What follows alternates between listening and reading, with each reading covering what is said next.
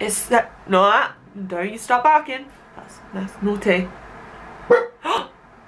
Don't bark at me. No. No. You always have to have the last word. No.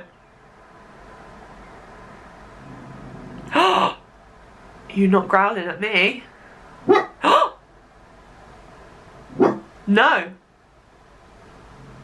Get out. Out. Hey bitches, how are we? Hope we're all doing well. Hope you're having a good day. I'm having a good day so far, so you should too. Have you ever thought about just being happy? Like, close your eyes, imagine yourself happy, and you're just like happy. Depression. If you're new here, then hello, my name is Marie. I make mental health videos every now and then because I do tend to like disappear from the internet for a bit, but you know what? I'm trying to keep consistent. So anyway, today we're going to be doing a Q&A. I asked for some questions on my Instagram, and yeah, let's see what you guys said, because I haven't like spoken to you guys just about life and that recently, so I thought it'd be a really good catch-up little ting. Before we start, I just want to say a massive thank you to Ana Luisa for sponsoring this video. As you guys know, I've worked with Ana Luisa in the past, and I'm so grateful to be able to work with such an amazing company. I'm going to show you the 3 pieces that Ana Luisa sent me. I love them. I adore them. As you guys know, I'm so into all things jewellery. I just think jewellery is so special. I don't know why, I just love it. And guys, I'm not even scared anymore about mixing gold and silver. I know. First of all, this is right on my street. Ignore the white. Ignore it. I was trying to do something cool on my makeup, but it didn't work. This little ring, well, a big ring actually. I love it. First of all, it's so different. Like, just having like a black ring is such a statement. I'm like, yeah, Effie who? Also, the best part is that it is adjustable, so you can buy it for anyone. Christmas is coming, guys. Christmas is coming, and I got some exciting news. All you have to do is click the link in my description. Next up, I have these jazzy earrings. Look how gorgeous they are. They're like so 70s vibes, hippy dippy. I love it. They've overtaken the moon and stars, guys. It's official. I know. Who am I? Have I come back as someone different? I don't know. The quality of Ana Luisa jewellery is beautiful. Like, next, I know LB, it's beautiful, isn't it?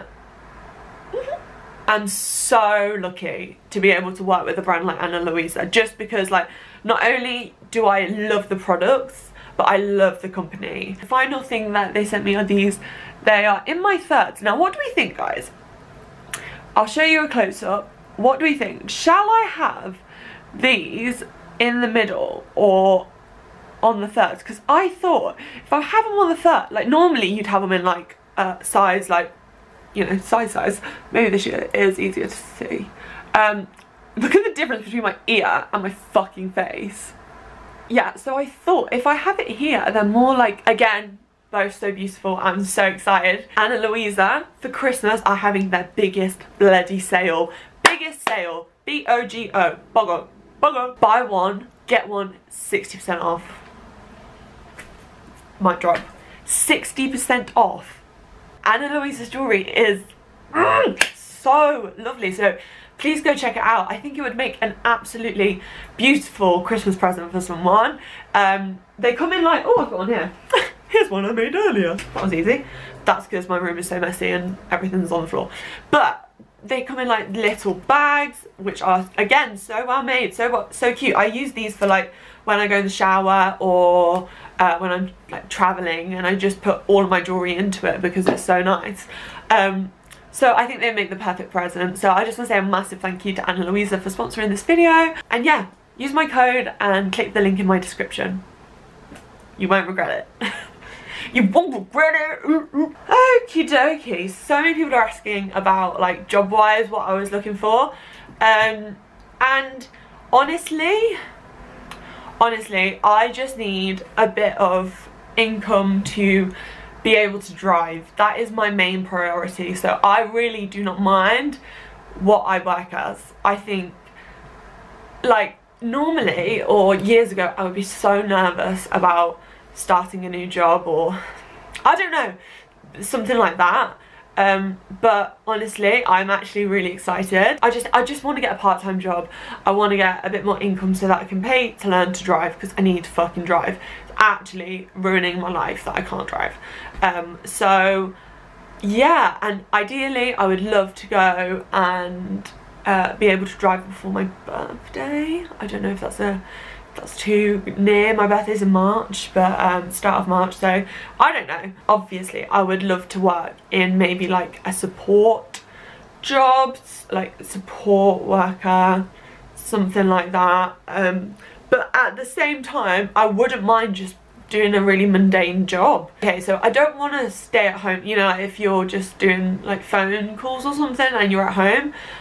I think I would prefer to go somewhere. So like even if it was retail, I think my head works better when I'm not in my room constantly. Yeah, I just feel more motivated and I really enjoy like everything that comes with that. So yeah, I'm not really sure what I'm going to do. I'm just going to look around and enjoy December and then crack on in January. So someone asked, what's some of the things that motivate you when you're down? And I am I'm so all or nothing, guys. It's really annoying. Like today I'm all motivation on point. Yesterday, however, probably TMI, but yesterday I felt so ill, I felt exhausted, I slept most of the day, and I felt really sick, so I went to bed really early, and that's why I woke up so early today. And I started my period, and I was on my period last week. I mean, it makes sense as to why I was feeling so shit, but at the same time I'm like, babe, leave me alone.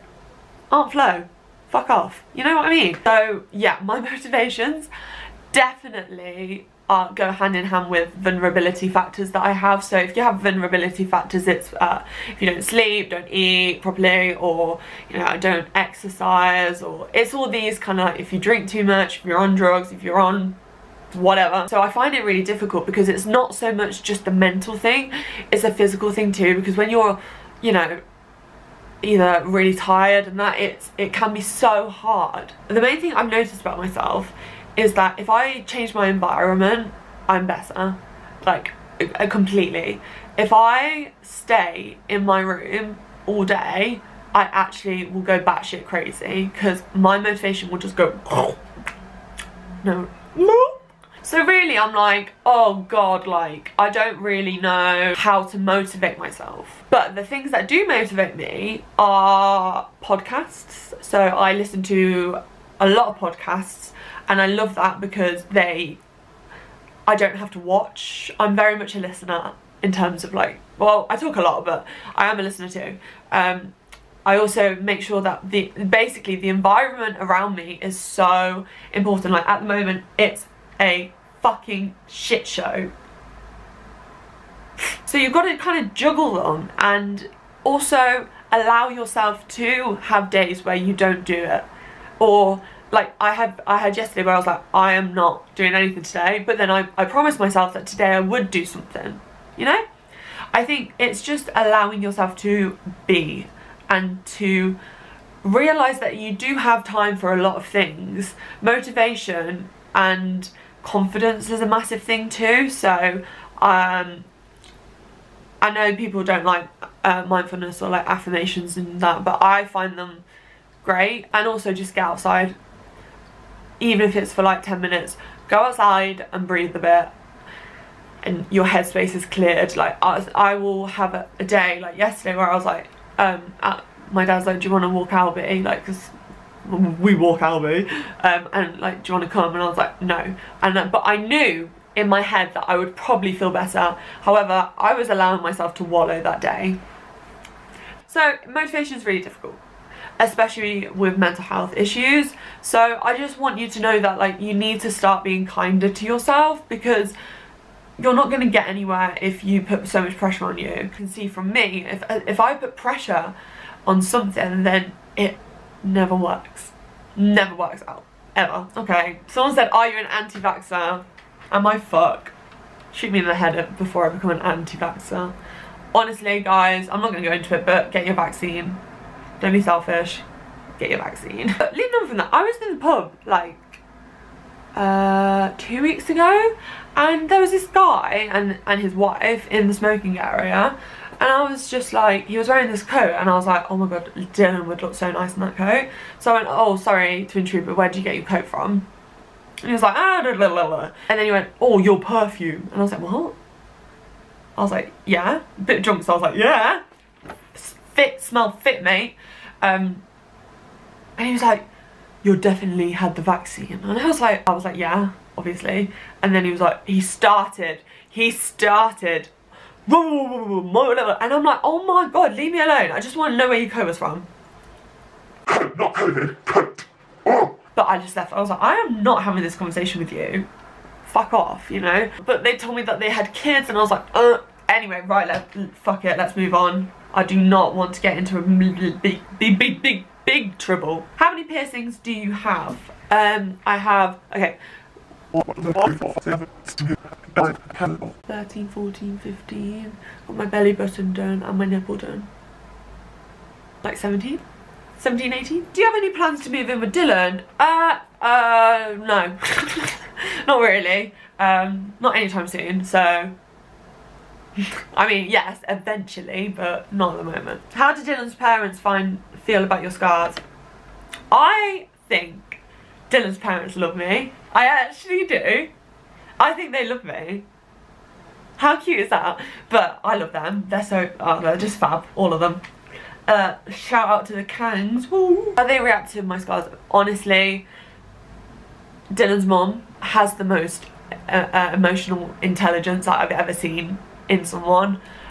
She understands, she gives. Oh, shout out to Sunita, she's an absolute babe.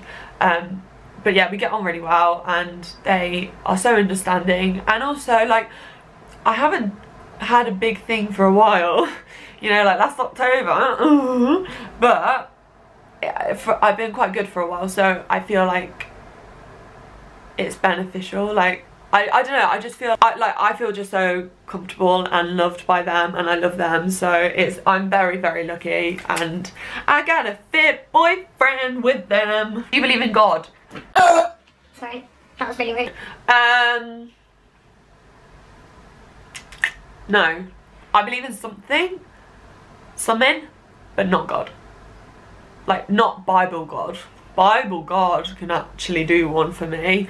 I saw this picture the other day and I was like, literally. What? Okay, we'll finish on this one because this one's really cute. So I will just go into it, guys. I feel real good at the moment. Yeah, I have like bad days like yesterday, but they're few and far between, and I am just I know that I'm looking after myself a bit more. It's things like I have, since maybe like the last 2 months, gained quite a bit of weight, but I'm literally like done with it now. I'm literally, to that voice in my head, I'm like, fuck off. I've gained a bit of weight, so what? So what? Like, honestly, don't give a fuck. Well, I do kind of. I do kind of, but it doesn't interfere with my life. Do you know what I mean? So, like, obviously I have thoughts and I'm like, oh, I wish I was this, wish I was that, wish I was that, but there's no interfering with my life. It doesn't make my life difficult because I'm able to get rid of it. It's something that I really want to talk about more, because a lot of you guys asked as well, like, why did I never talk about my eating disorder? And it was because I was embarrassed. I didn't think I had one, in terms of, like, I didn't think that I looked like I had one, so I didn't want to claim that I had one.